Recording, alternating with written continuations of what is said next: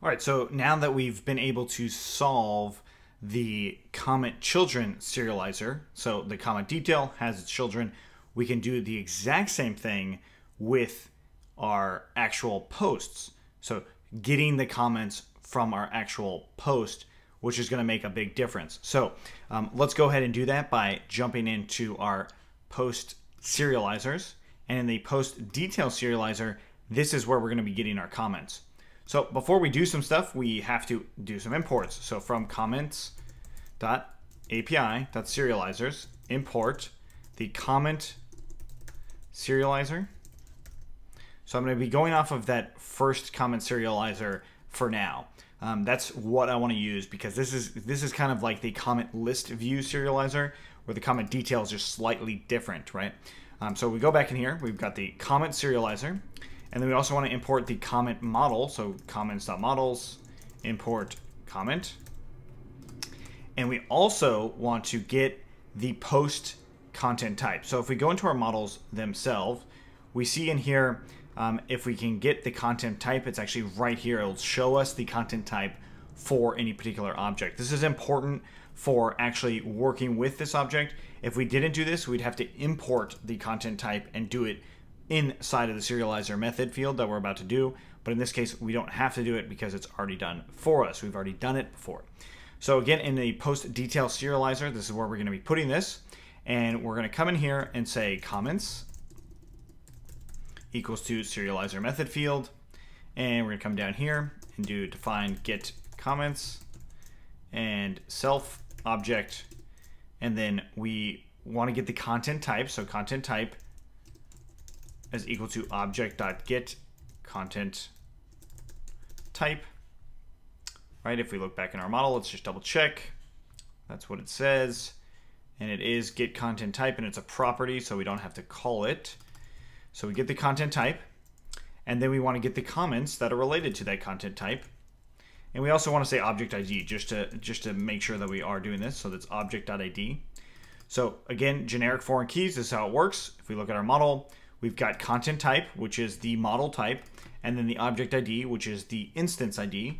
And then we're going to get things for that. We can also use this filter by instance, right? So this is actually showing us another method that we created specifically for this reason. So let's go back into our serializers.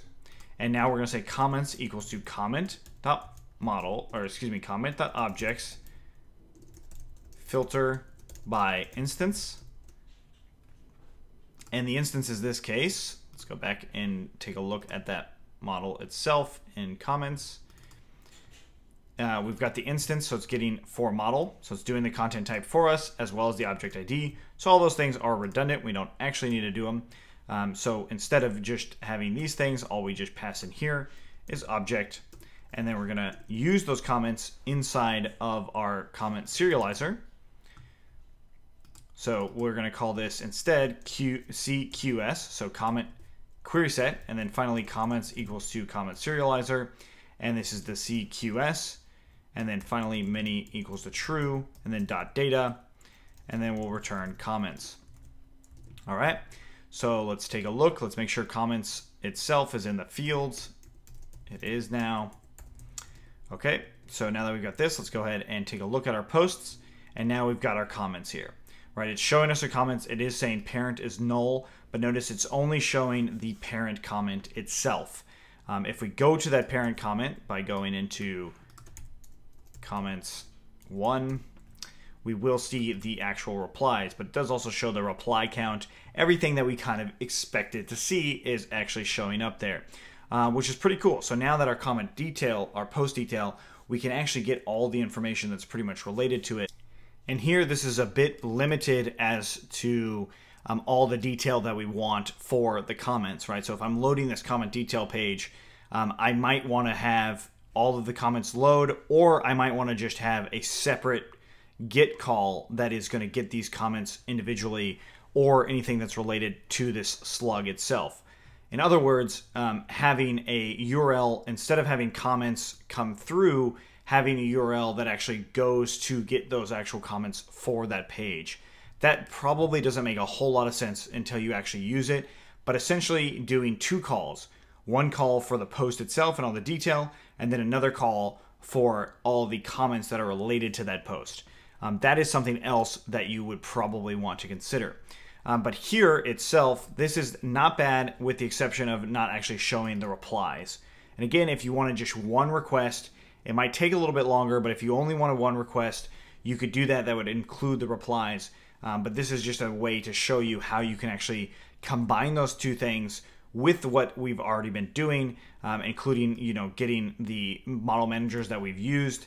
So I can actually erase and get rid of all of this stuff right here. It's not necessarily any longer, but now we have these comments and they are showing up us in the post page.